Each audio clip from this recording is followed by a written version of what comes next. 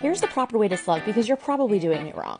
First off, you want to really make sure your skin is hydrated. I like to use a retinol oil. This is my favorite from Mara, you guys. It's just so good. Ugh, I love rubbing it in my skin. You really want to make sure that you're locking in that moisture before you put the petroleum jelly on. Then I like to use my retinol eye cream from Sunday Riley. Love this one. It's really good. Oh yeah, rub it in there. Then you take your spoon, because no fingers, ick, that's gross.